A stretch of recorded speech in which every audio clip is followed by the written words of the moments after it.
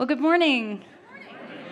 I'm Lisa, and I am the elementary director here at CCC.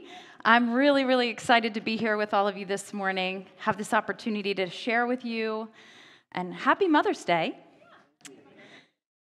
Thanks. So I was thinking about Mother's Day, and I'm a mom. I have two daughters. They are grown and married, but this memory came to mind recently of when they were very young. I was a younger mom at the time, and it wasn't one of my best memories, truth be told. It was actually probably one of my biggest parenting fails. You know how we all have those highlight reels on social media? This would not have met that criteria. It was one of those moments where I was saying to God, what were you thinking, letting me care for other humans? This isn't good. Now, thankfully, everything worked out in the end. Everyone is okay, but at the time of the story, not so much. So like I said, as a young mom, my girls were easily under 5 years of age, and I had taken them to the pool one day. My oldest, Gabby, she was just learning to jump off the side of the pool and swim back to the wall. Now, my youngest, Taylor, she was terribly afraid of the water. She preferred to stay in the shallow end, and we had this gradual entry at our pool, so she would walk in, and her toes would hit, then her ankles, then her shins and her knees, and you could hear her talking herself into it. She'd say, I'm so brave, in her little 2-year-old voice. And she had no need for the water back then. It's interesting because she's a marine scientist now. She got over her fear, and she loves the water. But then, not so much. So anyway, on this particular pool day, my husband hadn't come with us just yet. He was going to meet us afterwards, and I had the girls by myself. So the deal was that Gabby was going to practice jumping off for a little bit while Taylor waited on the side. She was perfectly content, being afraid of the water, to just have her feet splash, right? And then after we were done practicing, we'd all go to the shallow end and play together. Well, after one of Gabby's jumps into the water, as I was swimming her back to the wall, I noticed that Taylor wasn't there. And so I'm frantically scanning the pool deck, calling her, Taylor. I didn't think to look in the water because, she was afraid of it. But Taylor was also very enamored with her big sister, Gabby. She wanted to be just like her, and I guess on this occasion, she decided to be just like her and jump in without telling anyone. So, of course, I looked to my right, and there is Taylor, just heading down to the bottom. Yeah, thank you. It was a moment. So, put Gabby up on the wall, stay there, grab Taylor, scoop her up, bring her over to the wall. She's spitting and crying and sputtering, and get her settled down. And she says, I kept calling for you, Mommy, but you didn't hear me. I mean, what a knife in the heart, right? Like I said, parenting fail moment, not one of my better memories. But, what's interesting about that whole scenario is that in the moment when it was all happening, adrenaline was working for me. I was good. I did what I needed to do. But when it was all over and we were over in the kiddie pool, where we stayed the rest of the day, by the way, and just so you know, water wings, they became our friends. But when we were over there, I started churning inside. I was so uptight, and I just was a wreck. Well, sure enough, about 15 minutes after this incident, my husband, John, shows up at the pool, and he walks in all excited. He's smiling. He's ready to spend the day with his girls, and I run up to him, and I just grab him around the neck, and I'm crying. Tears are uncontrollably coming from my eyes, and he's looking around like, what has happened? What is going on? So I tell him what happened, and he's trying to console me and say, they're okay, everything's okay. And he was right, but all I could do was think of the what ifs, right? What if I hadn't pulled her up in time? What if she had been seriously hurt? And in that moment, I felt so grateful she was okay, but also at the same time, I felt a bit desperate. I was desperate to make sure nothing like this ever happened again. Desperate to keep my children safe, desperate to make sure my girls never felt the way Taylor felt in the water when she couldn't get to her mom. I'm guessing everyone in this room can tell a story of when they felt desperate. Maybe desperate moments are unfortunately a part of this life, aren't they? We see them in our own lives, in the lives of family members and friends. We see them written in the pages of books and splashed across TV shows and movies. As much as we hate desperation, it is something we can all relate to. I'm guessing everyone in here has had a desperate moment. Maybe a loved one returned home from work or school later than you anticipated, and you couldn't get in touch with them, and you're desperate to know they were okay. A relationship isn't going as you hoped, and your heart's hurting, and you're desperate for peace. You're awaiting your final exam grades, or to see if you got into that college you applied to, and you're desperate for answers. A visit to the doctor requires some tests, and you're desperate to know things are going to be okay. Maybe it's been more than just a moment. Maybe it's been a season, a diagnosis you're living with, and you're desperate for healing. A marriage that's on the rocks, you're desperate for reconciliation. A dream that hasn't come true, and you're wondering if it'll ever happen for you. A loved one that's passed, you're just desperate to hear their voice or see them one more time. But today, I want to look at a woman who is desperate. She had a physical problem, and she is desperate for healing, and she might be one of my favorite people in the Bible. I think we have so much we can learn from her. If you have a Bible in one form or fashion, go ahead and get to the Gospel of Mark, chapter 5. Now, an interesting thing about this story we're about to look at is that it's sandwiched in the middle of another story. It opens with the story of a synagogue ruler, a man named Jairus, who had a 12-year-old daughter, and she's dying. Now, word has gotten out about Jesus. Up to this point, he's performed many miracles. He's healed many people. So the story opens with Jesus being surrounded by a really large crowd. And in the midst of this crowd comes this synagogue ruler, a prominent leader in the community who is desperate for a miracle. Jairus, the synagogue ruler, falls at Jesus' feet, and he pleads with him to come heal his daughter. And the Bible tells us Jesus went with him. That's where our story picks up, because as Jesus travels to Jairus' house, this large crowd follows and presses in around him. Let's look in the Bible and see what happens next. I'm going to pick up Mark chapter 5, verse 24. A large crowd followed and pressed around him, and a woman was there who had been subject to bleeding for 12 years. She had suffered a great deal under the care of many doctors and had spent all she had. Yet, instead of getting better, she grew worse. When she heard about Jesus, she came up behind him in the crowd and touched his cloak, because she thought, if I just touch his clothes, I'll be healed. Immediately, her bleeding stopped, and she felt in her body that she was freed from her suffering. At once, Jesus realized that power had gone out from him. He turned around in the crowd and he asked, "Who touched my clothes?" "You see the people crowding against you," his disciples answered, "and yet you can ask, 'Who touched me?'"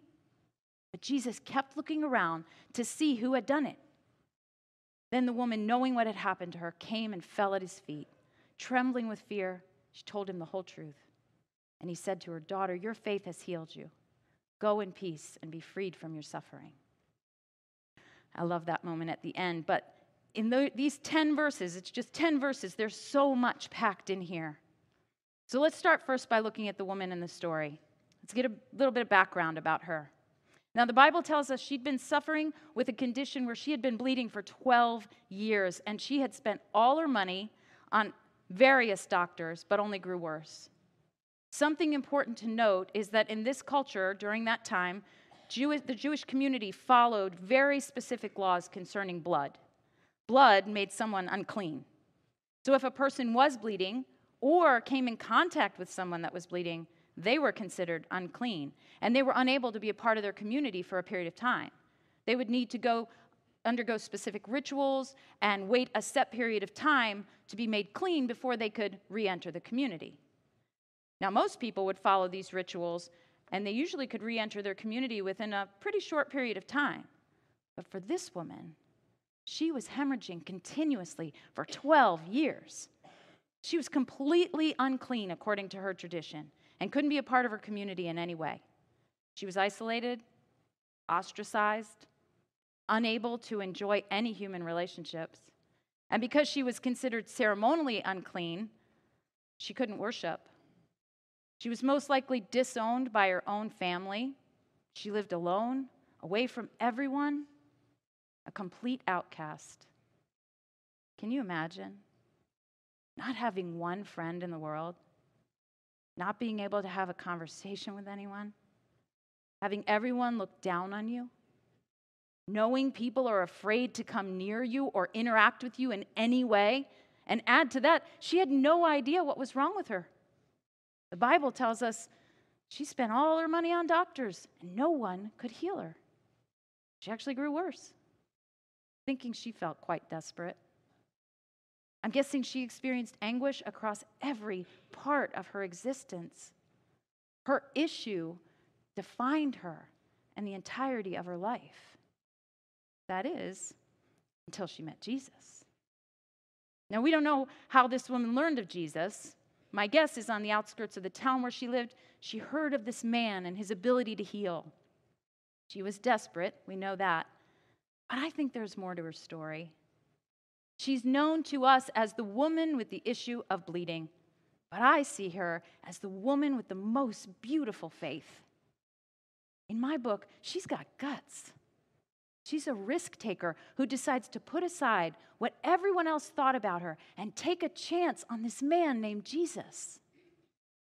We're told that she comes up behind him in the crowd and she says to herself, if I could just touch his clothes, I'll be healed. Some translations say that she touches the hem of his cloak. Now, what we know about Jewish men during that time is that they wore ritual tassels that were placed on the four corners of their garments. Maybe they look like this. Hopefully you have one of these. They were on the chairs when you came in, when you arrived today. Now, these tassels had been worn on the garments of Jewish men for generations, since the time of Moses. In the Bible, in the book of Numbers, there are specific instructions about this, and the tassels were meant to remind Israel to faithfully follow the Lord and obey his commandments. They're also connected to a verse in the book of Malachi that says, the Son of Righteousness will rise with healing in his wings. Now, this verse matters because the word for wings there in that verse, it literally means corner. And it's the same word used to describe the tassels on the four corners of Jesus' garment. And did you catch what the verse said about these wings or corners? The Son of Righteousness would rise with healing in his wings. One of the pastors here at CCC, Joe Wilson, he knew we were talking about this today, and so he shared this image with me. Joe saw this when he was in Israel in a town called Magdala. And this mural actually hangs in a prayer room in a first-century synagogue. I love this image. I actually printed it out, and while I was preparing for today, I would look at it, and I felt so inspired.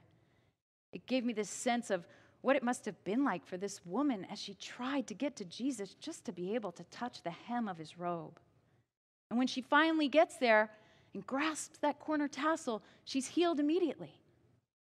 I find the disciples' reaction to this healing particularly interesting. I actually find it kind of comical. We remember earlier when we read that Jesus asked who touched him, and they respond by saying, you see the people crowding against you, and yet you can ask, who touched me? It's funny to me that they question Jesus like he's being ridiculous, you know? It's like they're saying, Jesus, look around. Everyone is touching you. Duh, right? But Jesus is insistent. He stops, and he looks for the person that touched him. And when Jesus finally finds her, he addresses her, and he says that her faith has healed her. Jesus stops everything to find the person who touched him. And when she finally comes forward, he engages her in a conversation about her faith. He takes this opportunity to show her that her healing didn't happen because she touched his cloak.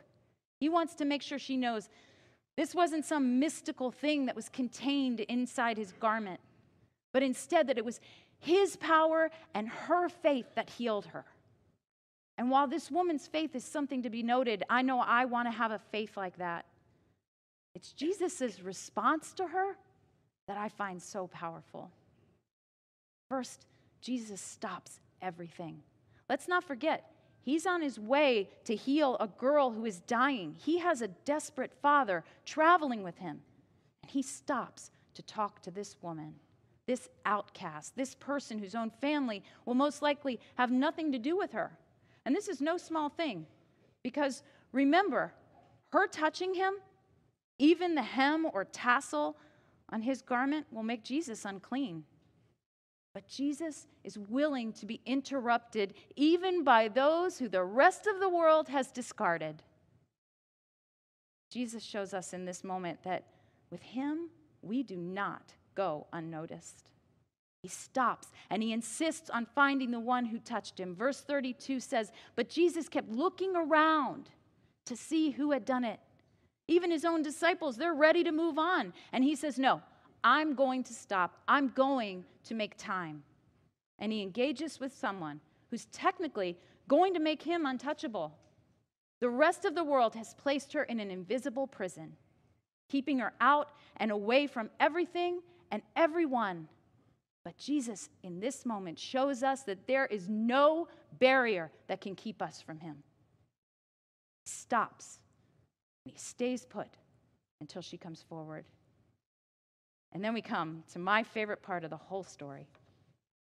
After the woman realizes she can't escape unnoticed, she comes forward trembling, scared. She tells Jesus the whole truth. And do you remember what he says to her? He calls her daughter. Daughter, your faith has healed you. A woman who's been isolated by everyone, who has no family and has probably been disowned by her own biological parents. A woman we know as the woman with the issue of blood is now called daughter by the God of the universe. This woman crawled to Jesus unnamed with a condition that wreaked havoc on her life for 12 years, but she walks away, healed and named. You know, this is the only time in the entirety of the Bible that Jesus refers to anyone as daughter. This is one of the things I love the most about Jesus. This moment right here, it draws me to him. And not because of his ability to heal, but because of his desire to connect. Do you know God knows everything about you? There's not a detail that's not known to him. He knows your hopes and dreams, your fears, your worries. He sees you. He sees each one of us. So many of us think he's checked out or he doesn't care. We can especially feel that way in times of desperation. Right? Maybe we're not desperate, but we think God has other stuff to worry about, more important stuff. Or maybe we think he's unapproachable for us. But this encounter, it's evidence that he pays attention. He is interested in you. Do you know this about God? Do you believe this to be true about him? That he is a God who cares deeply about everything that you're going through. He knows it all, cares about it all. This woman's encounter with Jesus shows us that. Remember, he restores this woman, but not just physically, in every way. She goes from being a woman whose worth was probably shattered to a woman valued by Jesus. She approaches him as someone who doesn't feel she fits or belongs anywhere, but now she belongs to Jesus.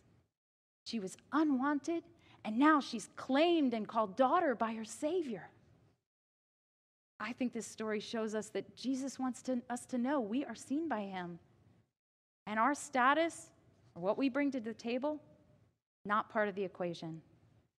Remember, this story opens with Jesus following a prominent leader in the community to his home so he could heal his daughter. But he stops in the middle of this very important man's request to address this very unimportant woman. And by the way, Jesus gets back to Jairus. You should definitely go and read the rest of that story. But the point is that Jesus doesn't value what we value. He doesn't put people in caste systems or pecking orders. He doesn't measure our worth or connect with us based on our achievements or our financial status or any of the things we measure as indicators of success. He sees each and every one of us as valuable and worth stopping for because that's the kind of God he is, because he loves us. So I wonder, if there's something you're desperate for today, what do you need to reach out to God about? I realize this story happens pretty quickly and we don't have all the details. It can be easy to gloss over the fact that this woman suffered for 12 years. We land in the healing and we celebrate that and get excited about that, but 12 years, that's a long road. A lot of us might hear a story like this and think, well, I've been praying for God to heal me or a loved one. I've been praying for my marriage. I've been asking him to take away my anxiety and settle my heart. Where's my healing moment? Is God even there? Where's God in the middle of that? I want to encourage you because while it may not go the way it did for the woman in our story, I believe Jesus sees you in your most desperate moments, in the midst of the crowd, with whatever you're facing. He's there as we reach out to him. Back in 2008, I entered a season of life that brought moments of desperation for me for the better part of 10 or 11 years. My dad had been diagnosed with Alzheimer's, and we moved him to a long-term facility where he could be cared for, and he had multiple strokes, was unable to walk or care for himself, and the dementia was getting worse with each passing year. My dad was in that facility for 8 years until he passed away in January of 2016. It was a rough season for me, for my family. I hated seeing this hero in my life lose his ability to be independent, and that he didn't always remember me. That was pretty painful. In many ways, when he died, I actually felt a bit relieved. Of course, I would miss him, but in many ways, I felt like I'd lost him 8 years earlier. And relief came knowing that all of his suffering was gone. He was healed and walking again with his Savior that he loved. Well, a year later, almost to the day, my mom was diagnosed with cancer. I remember being at the hospital with one of my brothers and one of my sisters, and the doctor came out from surgery and basically told us that because of my mom's age, it was going to be difficult to treat this cancer, but they would try. But he said the treatment will be palliative. And he also said, spend as much time as you can with her. I drove home from the hospital that night, and I remember just crying out to God. I kept saying to him, I can't do this again. I just went through this for 8 years with my dad. And now I have to watch my mom, who's already gone through a whole lot over the last 8 years caring for my dad, go through this. And in the midst of my prayers and my tears, a verse from a song that I knew, an old worship song, kept ringing in my ears. It's a song called Fail Us Not. And the bridge to that song has this statement that it says over and over again. It says, He's bigger, you're bigger than the battle. And I wanted so much to believe that. But it was hard. And I was feeling pretty lost, pretty desperate. Fast forward a few months, and we learned that my mom, needed to move from her independent living cottage to the personal care assisted living facility on the campus where she was living because that chemo and radiation treatments were going to be really hard on her, and she couldn't be left alone. That was really hard for my mom to lose her independence. And in the midst of all this, there were some dynamics happening in my family that were really challenging. Add to that, my youngest was 10 hours away at college, and she was going through a really, really tough season of her own. So I'm walking her through that from afar, and I just felt like things were hitting on all sides. I remember that fall, I was so overwhelmed. And by Christmas of that year, 2017, my husband and I found ourselves saying, next year, that's going to be better. That's our year, 2018. But New Year's Eve of 2017, my husband's only brother died unexpectedly. It was a terrible shock. Fast forward to April of the following year, and my sister-in-law passed away unexpectedly. It just seemed like there was one tragic moment after another. Now, there were some wonderful moments in that 10-year period as well. Both my daughters graduated from high school and college. They got their first jobs, and they were doing well. But in 2019, after my youngest graduated from college, she decided to stay and live in South Carolina where she had gone to school. And 3 months later, my oldest moved to Florida. Now, I've since adjusted to the empty nest. I've actually come to enjoy it, so hang in there, moms and dads of littles, But at this time, there was yet again another hit, and it was another adjustment for me, knowing my girls would be a plane ride away on a more permanent basis. Letting go of them for college was part of that 10-year period, and that was hard enough. But now they wouldn't be coming home on spring break or for the summer. So here I was yet again, feeling so many emotions, struggling a bit to find my way. Now listen, I'm not telling you all of this so you say, poor Lisa, or feel sorry for me. I'm telling you this and sharing this with you because I want to tell you that in that 10 to 12-year period, which was followed by a global pandemic, by the way, I had some pretty desperate moments. Moments where I didn't know what to do or which way to go, and truth be told, I wasn't always good at this. But in the moments where I decided to reach out to God, like the woman in our story, I got to see God be bigger than every battle I faced. He became bigger than anything I was desperate about. And you know, it didn't always come with healing or a cherry on top. Sometimes it was an unexplainable peace in the midst of some pretty dark days. Sometimes it was Jesus reminding me that he was there, walking with me, and I was his daughter. One day it came in the form of watching my own mom and her faith. I had brought her home after one of her doctor's appointments, and the news we received wasn't what we were hoping for. My daughter Taylor was with me on this particular day, and when we got my mom home, my mom said to us, "Girls, if you don't mind, I'm going to go back in my room, and I'm just going to pray and read my Bible." Here was my mom going through the most challenging circumstances, and her first reaction was to reach for Jesus. I remember sitting in her kitchen with my daughter that afternoon and saying to Taylor, "That right there, that's unwavering faith." And I told Taylor that I hoped my mom's legacy of faith would continue through me and through her and her daughter, or her sister, Gabby, and their children, one day should they have them. Having faith isn't something that's always easy, right? It takes risk, can require perseverance. We saw both of those things displayed in the woman in today's story. I'm here to tell you, it's worth the risk. It's worth not giving up hope. Because on the other side of this 10 to 12-year season of my own, I can tell you, I saw Jesus stop for me. I saw him meet me in my most desperate moments and give me peace, his peace. I saw him restore me and breathe life back to my days. When the woman touched the tassel on the hem of Jesus' garment, he asked, "Who touched me?" And the word touch there means to fasten or cling to. It was as if Jesus was asking, who clung to me with their whole being? And I want to encourage you, whether you're in a season of desperation or not, that Jesus Christ is worth clinging to with your whole being. We have a God that is worth reaching out to. And the best part is you don't have to worry that you won't reach him, because our God has already reached out for you. He's got his hand outstretched, grasping for you.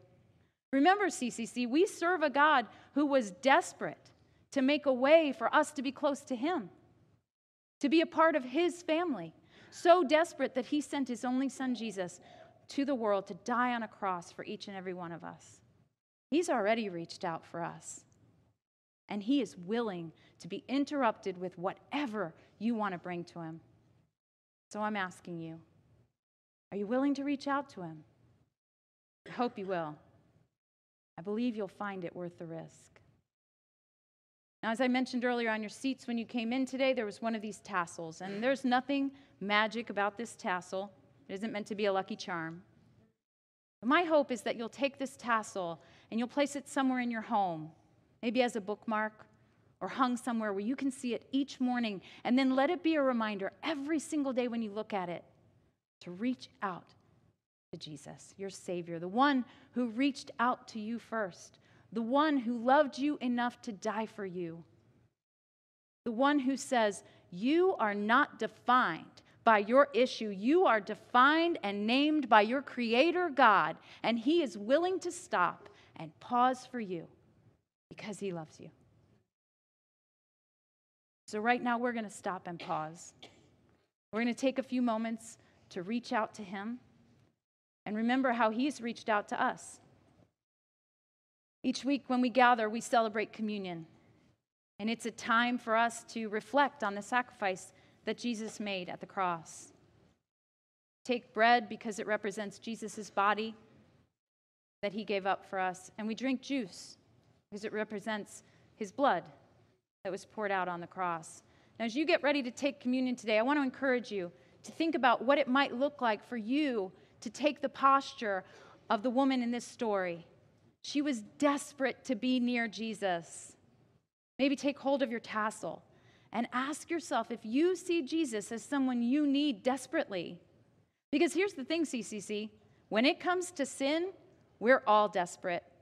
The Bible tells us we all fall short and sin separates us from God. But it also tells us that we have a God that wasn't content to leave it that way.